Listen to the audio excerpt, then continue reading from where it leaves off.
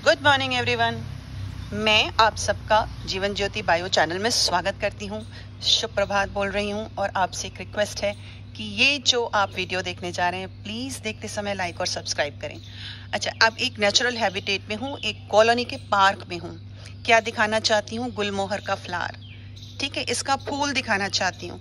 Seasonal है ये पौधा, खूबसूरत है, ऑर्नामेंटल है, ट्री है। अब आप इनके पहले ट्री से मिल लीजिए, इसीलिए हम लोग यहाँ पर आए हैं। एक लंबा चौड़ा प्लांट है, ऊपर जरा उसकी ब्लूमिंग देखिए, देख रहे हैं आप, पूरी कैनोपी रेड है।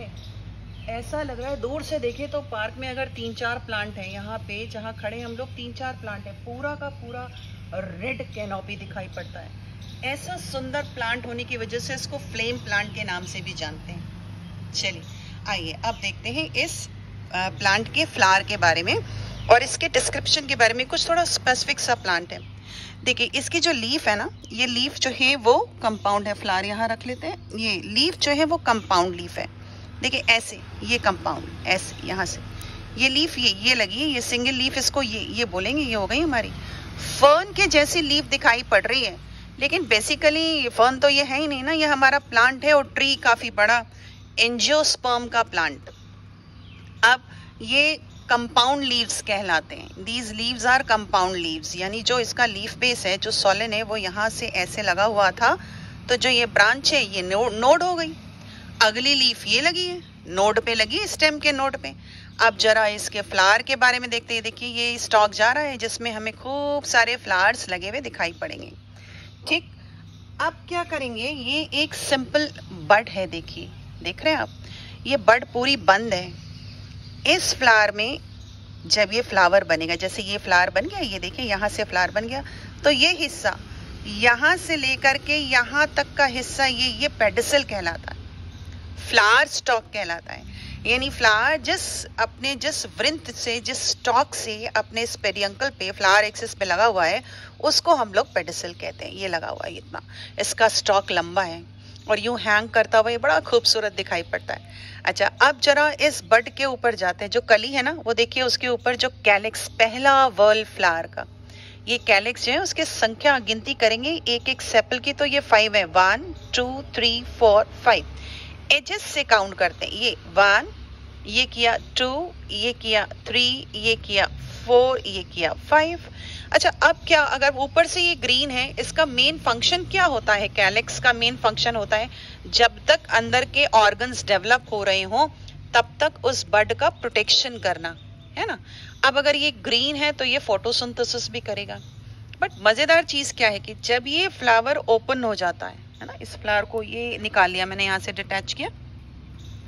जब ये फ्लावर ओपन हो जाता है तो आप देखिए इसके कैलिक्स, ये जो कैलिक्स पीछे की तरफ से ग्रीन है, ये जो ग्रीन है, ये जो सेपल जो ग्रीन है, वो अंदर से कलर्ड है। कुदरत का करिश्मा। ऐसे वाले कैलिक्स को हम लोग पेटोलॉइड कहते हैं, इसीलिए फ्लावर मैंने सेलेक्ट किया। देखिए पेटोलॉइड वर्ड आपके क्लासेस के टेक्स्ट बुक में इंट्रोड्यूस किया हुआ है। अच्छा, आपके देखिए कैसे लगा हुआ है। जब डिस्क्रिप्शन होता है तो बोलते हैं petals are alternate with sepals, है ना, तो ये पेटल हो गए, करोला। अब आप देख रहे हैं एक पेटल है, एक सेपल है, एक पेटल है, एक सेपल है, एक पेटल है, एक सेपल है। जब ऐसा अरेंजमेंट होता है तब उसको हम लोग बोलते हैं that petals are alternate with sepals. अब इस फ्लावर के पार्ट्स को देख लेते हैं। ठीक है, ये 1 2 3 4 5 ग्रीन पार्ट की काउंटिंग हो रही है। 1 2 3 4 5, तो इस पूरे वर्ल को हम लोग कैलिक्स कहते हैं। एक होगा तो सेपल हो जाएगा। अब आप जरा इस पेपर पर आ जाए। देखिए इसको हमने डिटैच करके यहाँ रखा, जो कैलिक्स था, है ना, इस पार्ट को हमने डिटैच करके रखा जो कैलिक्स था। ये देखिए अंदर से रखा। नंबर कितने हैं? तो हमने नंबर लिख लिया 5। पहला वर्ल है कैलिक्स।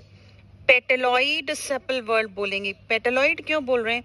इसलिए बोल रहे हैं कि ऊपर से आपको ये मिथ क्रिएट करता है, लगता ही नहीं कि ये कैलिक्स है, लगता ही नहीं कि ये सेपल है, ऐसा लगता है कि ये पेटल है। ठीक है, अब इसके पेटल्स के बारे में जान लेते हैं। देखिए इनके पेटल्स जो है ना वो अनइवन है। दिख रहा है, ये वाला सबसे बड़ा है, this is the largest one. एक ही हमने रखा है यहाँ पे, ये लार्जेस्ट वन है, सबसे बड़ा।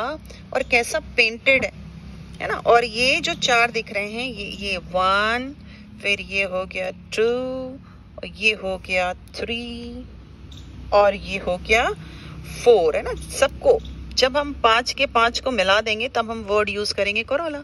नंबर एक सिंगल को यूज करेंगे तो ये हो जाएगा पेटल। जब इन सबको मिला देंगे कोरोला। नंबर कितने हैं? 5, and they are free from each other. अच्छा, अब ये जो ऊपर वाला आप देख रहे हो ना, इस ऊपर वाले को बेसिकली वो लोग स्टैंडर्ड वर्ड यूज करते हैं। यानी हमें क्या करना है, ये लिखना है दैट इज स्टैंडर्ड। एक ये ऐसा मानते हैं कि ये इंसेक्ट को अट्रैक्ट करता है, STANDARD, स्टैंडर्ड हो गया, ठीक है। अच्छा, आप देख रहे हो उसमें कितना ब्यूटीफुल का, ऐसा लग रहा है जैसे कुदरत ने, नेचर ने, प्रकृति ने इसमें ला करके ऑरेंज कलर के ऊपर येलो कलर का पेंट कर दिया हो। सो दे आर 5 इन नंबर। अब इसके बाद इस वाले पार्ट में ये जो आप देख रहे हो ये एंड्रोशियम है। तो हम लोग एक एक करके निकालना शुरू करते हैं ना। पूरा मिलाएंगे तो एंड्रोशियम, देखिए एंथर लोब डिटैच हो रही है, एंथर लोब है। फ्लावर का ये एंथर लोब ड्राई हो गया था तो ये फिलामेंट से अटैच हो रहा है। एक सिंगल को निकालेंगे, एक सिंगल, ये एक निकालेंगे तो स्टेमन है।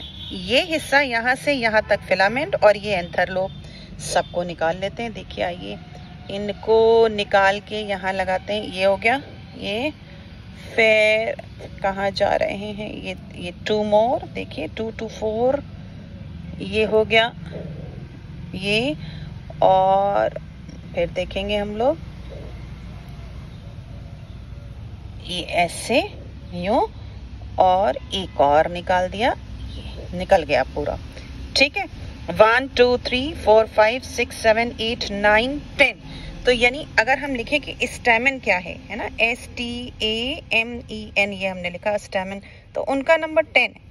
ये जो ऐसा दिख रहा है इसको हम फिलामेंट बोलेंगे। ये हो गया फिलामेंट, है ना, ये फर्टाइल नहीं है। और जो ये पार्ट दिख रहा है ये हो गया एंथर लोब, ये हो गया एंथर लोब, बन गया ये ऐसे। अच्छा, सबके सब अलग अलग थे, यहाँ पे एंथर फ्यूज नहीं है। अच्छा, अब क्या करना है, जो लास्ट वॉल होता है, दोनों है ना यहाँ पे, देखिए एंड्रोशियम भी और गायनोशियम भी। जो लास्ट वॉल है वो सोलन है, नीचे से निकाल के दिखाती हूँ। ये हिस्सा, ये पार्ट, ये निकाल देते हैं इसको, ये देखिए। अब ये ऐसे रखा तो ये तो पेडिसल हो गया, ये गायनोशियम है। गायनोशियम को और क्लियर कर लेते हैं, और क्लियर करेंगे तो कैसा हो जाएगा, ये ऐसे, ये रख दिया, ये गायनोशियम हो गया। इसको पिस्टल भी कहते हैं। The gynoecium and pistil is the same thing. अब अगर इसका ये पार्ट देखेंगे तो ये हो जाएगा स्टिग्मा, है ना, ऊपर टॉप वाला, STIGMA।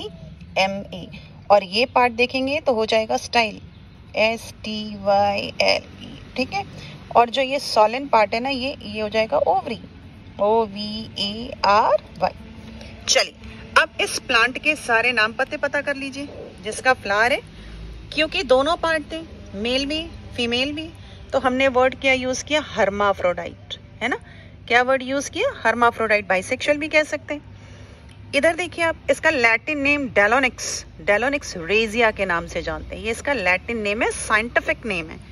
हिंदी में हम लोग इसको गुलमोहर कह रहे हैं। इसकी जो फैमिली है वो फेबेसी है। फेबेसी इसका मॉडर्न नेम है, लेटेस्ट नाम है। इसका जो पहले नाम था इस फैमिली का वो था लेग्यूमिनेसी। यानी पुरानी किताबें पढ़ेंगे ना तो उसमें आज भी ये लेग्यूमिनेसी में इसका डिस्क्रिप्शन दिखाई पड़ेगा। हर्माफ्रोडाइट का मतलब बाइसेक्सुअल होता है। और किसी हर्माफ्रोडाइट प्लांट के लिए जो सिंबल होता है वो कुछ ऐसा होता है। ये हो गया मेल और ये हो गया फीमेल। ये हर्माफ्रोडाइट प्लांट का सिंबल है। तो आज जो आपने देखा है वो है गुलमोहर, नाम डेलोनिक्स रेजिया। इसको जंगल की आग या फ्लेम प्लांट के नाम से जानते हैं। इतनी अच्छी वाली ब्लूमिंग होती है, इतनी भयंकर वाली ब्लूमिंग होती है कि पूरा प्लांट रेड दिखाई पड़ता है। पूरी चीजें, पूरा प्लांट ऊपर से कैनोपी से रेड दिखाई देता है। खूबसूरत ऑर्नामेंटल प्लांट। तो इसी खूबसूरती के साथ बायो पढ़िए। Tata bye bye.